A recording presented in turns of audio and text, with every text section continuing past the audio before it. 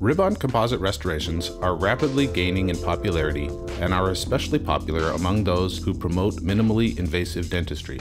In particular, Ribbind has become an important role in the techniques recommended and taught by the Academy of Biomimetic Dentistry. This video will first show the technique and then finish with the descriptions of the benefits of this technique. There are many different classes of composite restorations in which Ribbind can be used. Regardless of the particular class of the restoration, there are a couple of technique principles that are common to the use of Ribbind for all types of restorations. These principles are: cover as much of the interior surface area of the preparation beneath the dentin enamel junction as possible with Ribbind. Bond the Ribbind pieces as close to the tooth structure as possible. Minimize the bond line thickness between the fibers and the surfaces of the teeth.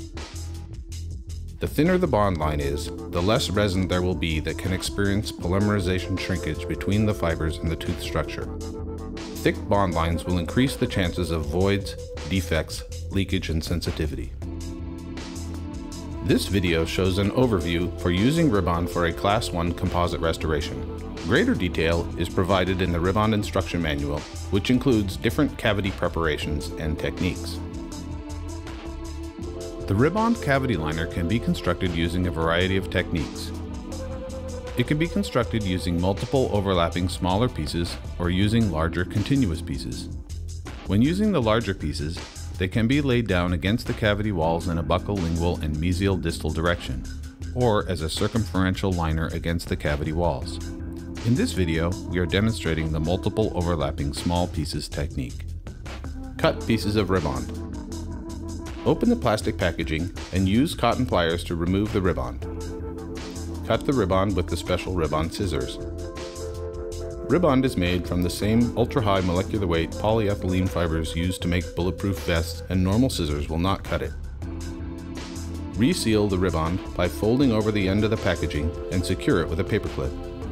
This will help to maintain Ribbind's indefinite shelf life. Wet the Ribbind with resin. Wet the first piece of Ribbind with a 4th generation unfilled adhesive bonding resin. Use a lint-free material such as a piece of the patient's bib and blot off the excess resin from the wetted Ribbind.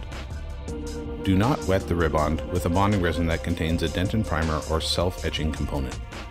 If you do not have a suitable resin already in your office, Ribbind Incorporated offers the Ribbind wetting resin, which is an unfilled bonding resin designed for wetting the Ribbind fibers. Prepare the tooth for bonding. Prepare the tooth for bonding following the manufacturer's directions for the bonding resins that you use. Apply composite to the teeth. Apply a thin layer of viscous flowable composite. Ribbind Incorporated offers the Ribbind Securing Composite, which was specially formulated for this application. The Ribbind Securing Composite is a viscous, highly radio-opaque, flowable composite which can easily be displaced by the Ribbind during adaptation. Unlike a standard flowable composite, the Ribbind Securing Composite is tacky and will hold the Ribbind in position prior to curing. These qualities allow for the predictable placement of the Ribbind while minimizing the bond line thickness between the fibers and the surfaces of the tooth. As mentioned earlier, the closer the fibers are bonded to the teeth, the better the results will be. If you do not have the Ribbind Securing Composite, you can use a standard flowable composite for this step. However, please note that the standard flowable composites lack the tackiness to predictably hold the Ribbind in position prior to curing, which could lead to voids, defects, or thick bond lines. If using a standard flowable composite, take extra care to make sure there are no voids and that the Ribbind is closely bonded to the surfaces of the teeth. Also, if using a non-radio-opaque composite resin, please note that the Ribbind might appear as a void in the radiograph. Place the Ribbind. Press the Ribbind pieces through the composite in the tooth. Using instruments, closely adapt the Ribbind against the tooth surfaces. Press the Ribbind all the way through the composite so that there is only a micro-thin layer of composite resin between the Ribbind and the tooth surface. A silicone-tipped instrument, as shown in the video, will help prevent the Ribbind from sticking to the instrument. Do not cure yet. If you find that your instrument pokes through the woven Ribbind material during placement, Ribbind Incorporated offers a special placement instrument.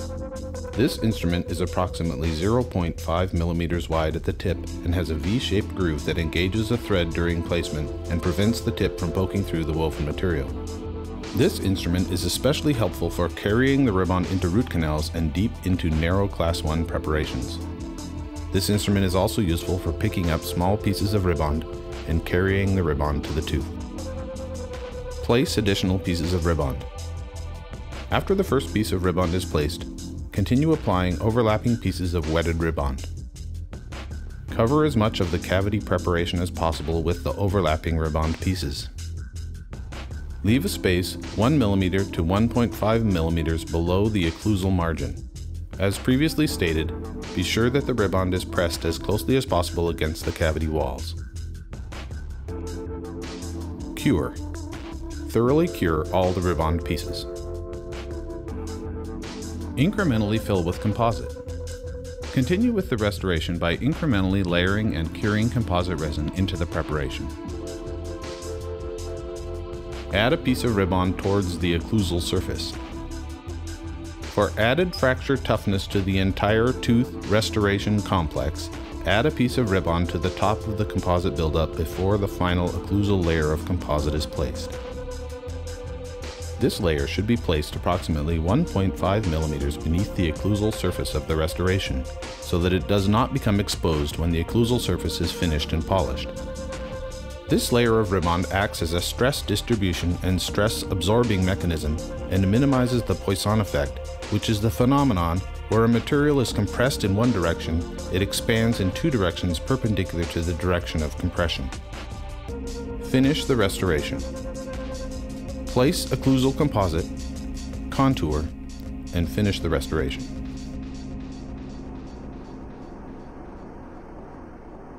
Why and how Ribbind composite restorations work. Published research articles confirm that incorporating Ribbind into composite restorations provides the following benefits. Increased micro-tensile bond strength. The micro-tensile bond strength of the composite is significantly increased when Ribbind is closely adapted and bonded against the cavity walls.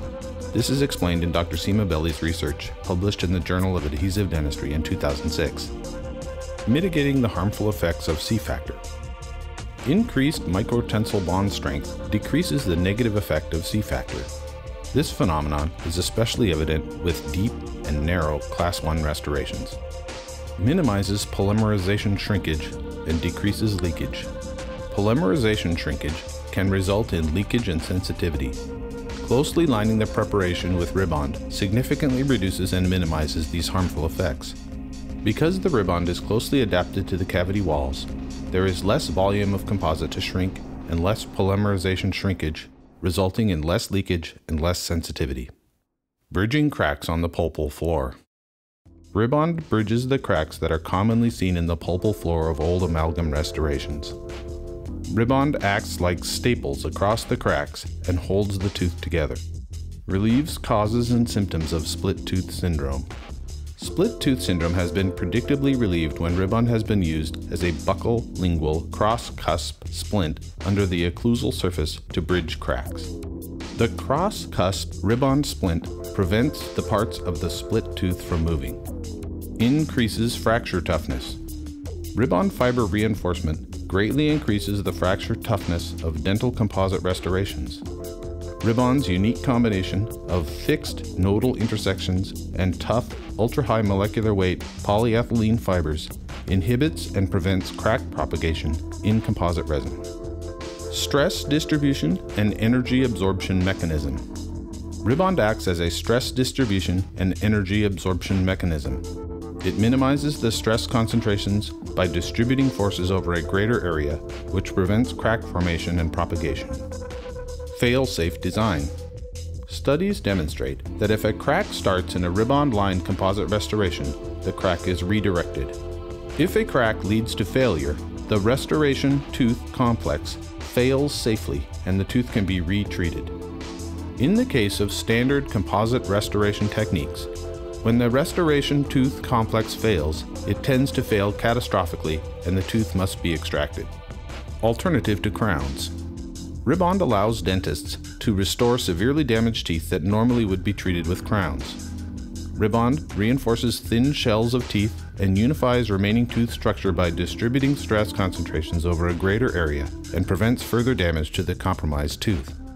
The Ribbind company is happy to have played a role in the development of these techniques. If you have any questions, please feel free to contact us. Thanks for watching.